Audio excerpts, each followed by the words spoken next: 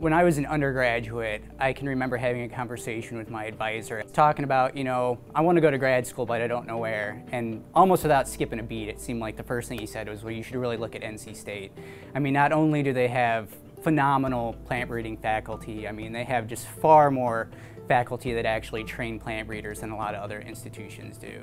I think one of the good things about coming to NC State is the fact that I did get experience in a lot of different parts of plant breeding. I did molecular stuff, field stuff. I feel that I'll be very prepared for whatever career path I take because I've had broad experiences here. North Carolina State University's plant breeding program, distinguished by an internationally recognized faculty, has a track record of innovation and scientific accomplishment that comes from exceptional academic curricula, world-class facilities, and a vibrant scientific community. Because we have such a large program, we were able to have help from the extension and from the pathology and from applied breeders. And I feel that having such a diverse set of experts in the wheats and the crops that we offer here helps me be able to understand all the different aspects of wheat production that will enable me to be a successful wheat breeder. Although the plant breeding faculty and associate faculty members are located in several departments, they're concentrated primarily in the crop science, horticultural science, and forestry departments. There's a lot of good ideas that get exchanged. It's very important for my graduate students to be able to take the good courses that are offered by the other faculty members and also to learn not just what happens in corn breeding, but what's happening in small grains, what's happening in soybeans, what's happening in turf grass, tobacco breeding, those sorts of things. We have more than 2 million acres of managed turf in the state, and that translates, when you count jobs and maintenance costs and those sorts of costs, it's about a $5 billion industry. But as successful as our industry is, there's still some problems that cause a lot of losses. And some of those issues can be addressed by plant breeding. We do loblolly pine breeding for the most part. Over the years, the tradition of learning those quantitative genetics, statistical models from the icons that were over in the genetics and statistics department here on campus. And that's true today in both animal and plant breeding. And really that collaborative effort that we have is really fueled by the students. And I think that's what really brings us together with the faculty and scientists. That conduit is the students. North Carolina State University's reputation in plant breeding originated over 60 years ago with formative work on quantitative genetic theory and applications. In addition, much of the pioneering research into DNA-based marker-assisted selection technology, which has revolutionized contemporary breeding approaches, was conducted through cooperative breeding programs of NC State and the USDA Agricultural Research Service. To build on and strengthen these research efforts, the Center for Plant Breeding and Applied Plant Genomics was established. The center has done a tremendous job at building a sense of community among plant breeding faculty on campus. There's a lot of us and we're distributed over several different departments, but I think we have never been as coordinated or as together as we are now. What I think the Plant Breeding Center helps us to do is to sort of bring all those resources together in one place and facilitate good interactions, collaborations, and communication across all of those various disciplines. And that's really the strength of the Plant Breeding Center. With our efforts beginning about 4 years ago, we have actually increased the number of plant breeding students about 25%. We now have more than 50 plant breeding students in the 4 departments at NC State. For me, I've got a lot of satisfaction with working with these students. They're all top-notch students, and we feel we have an excellent program.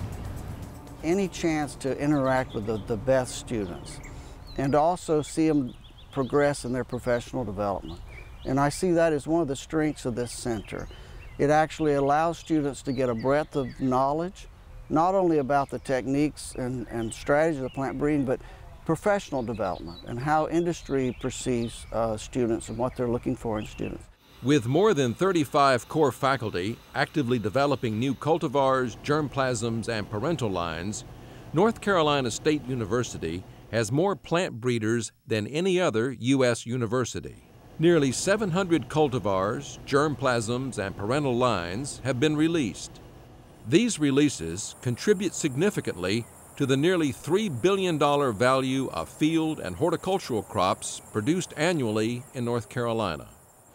A lot of these plant breeders here are directly contributing to the North Carolina economy, whether it's peanut breeding, soybean breeding, wheat breeding, and other horticulture crops as well. They're directly contributing to the market. They're not just theory, they're actually putting something on the marketplace, which is pretty useful. The faculty here actually have a huge real-world impact on North Carolina agriculture. The varieties that they're developing, tobacco, cucumbers, sweet potatoes, are actually grown by North Carolina farmers. And so I think that's really cool to think that what you're working on will be used, and it could be used soon. The center has strong support faculty as well, located in the plant pathology, entomology, statistics, molecular and structural biochemistry, plant biology, and genetics departments. Support faculty are skilled in DNA-based marker technology, plant transformation, genomics, proteomics, and metabolomics.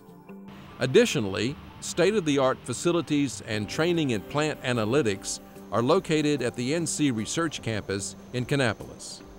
And this center is an excellent one. It's a chance to associate with some of the very best students that there are out there, and also to bridge stronger collaborations between us and faculty members as we interact with the program in general. Now, a major accomplishment of the center has been the building of graduate education capacity through the attainment of outside funding for graduate assistantships, particularly from the private sector. The private sector are constantly asking us to educate a greater number of graduate students.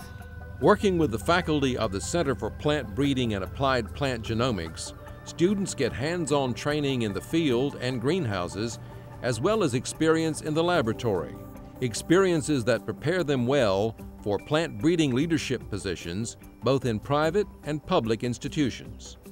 I've been working with Dr. Murphy for 4 years now, and I've been, since day one, hands-on in both the cultivar release for wheat and oats.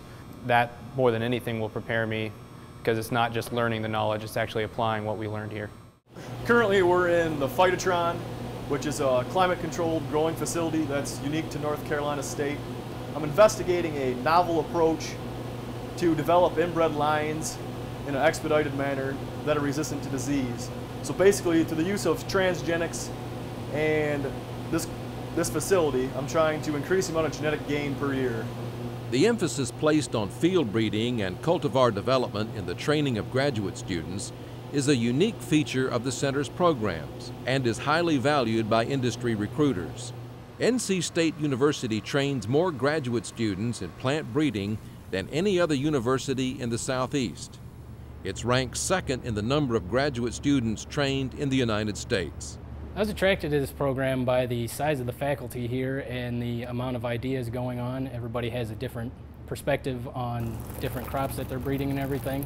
And the quality of the coursework taught within the program, as well as the statistics department and the genetics department, are all top-notch. You get a very well-rounded education.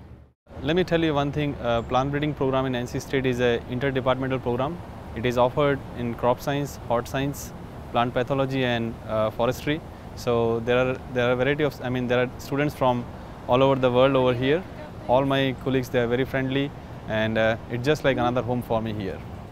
Plant breeders here are all pretty tight-knit. We have the people that come from the farms, we have the people that come from the labs, but they all come here to learn plant breeding.